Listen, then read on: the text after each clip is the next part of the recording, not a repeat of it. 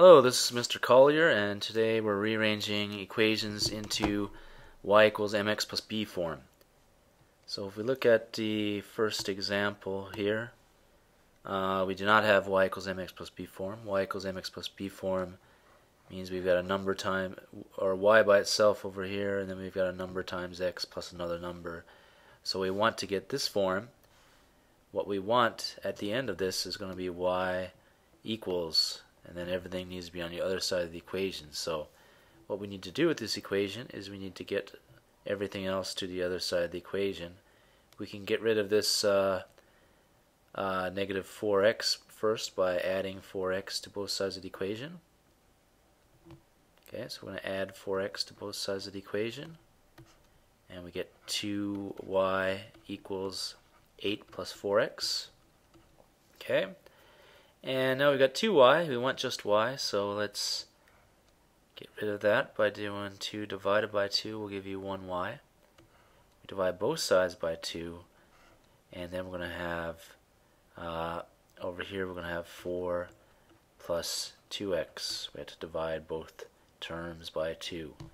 And one last step, I guess you could rearrange this to 2x plus 4. Okay, and you can see that the slope is going to be 2 and the y-intercept is going to be 4 in that equation. Next equation, same thing.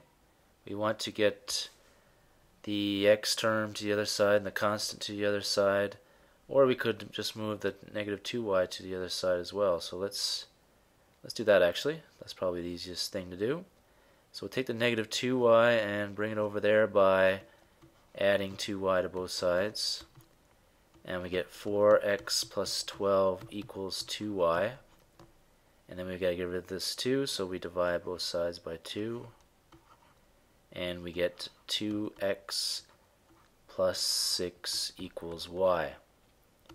So the slope is going to be 2, and the y-intercept is 6 in this case. Next example, we've got 5x plus 3y, so we need to get rid of this 5x. Let's subtract 5x from both sides. We get 3y equals 9 minus 5x. And we need to get rid of the 3 by dividing by 3. And we get y equals, this is going to be 3. And here we're going to get a fraction. So it's going to be minus 5/3 x. And you can rearrange that as well as negative 5/3 x plus 3. So your slope is negative 5/3. Your y-intercept is 3. Next example. Very similarly, we can subtract 7x from both sides. We get negative 4y equals negative 5 minus 7x. And then we need to divide by not 4, but negative 4. Okay, so we do that. And we're going to get y equals, this is negative 5 divided by negative 4 is positive 5/4. Negative 7 divided by negative 4 is positive 7/4 x. And then you can rearrange y equals 7/4 x plus 5/4. Okay. And there you have the y-intercept. The y-intercept is 5/4, and your slope is 7/4. Okay, next example. Actually, I'm going to skip the next example and go straight to the last example. So if you look at this one, this is negative 2/3 y plus 2x equals 6. So the main problem there is, or the main difficulty here is that we have a fraction. Actually, let's handle that a little bit later. Let's just subtract the 2x from both sides first.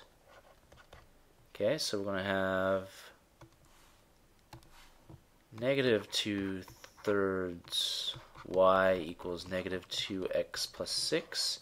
And now to handle this fraction, that's going to be a bit tricky, but we can always get rid of fractions in any equation by one simple step. this denominator here is 3. So if we multiply everything on both sides of the equation by 3, you'll get the fraction to cancel. So we multiply by 3 on that side, we've got to multiply the other side by 3. And we get negative 2y equals negative 6x plus 18. Okay, no more fractions. Then we can divide both sides by negative 2. And we get y equals, now negative 6 divided by negative 2 is positive 3. Positive 18 divided by negative 2 is negative 9. So you've got a slope of 3, a y-intercept of negative 9.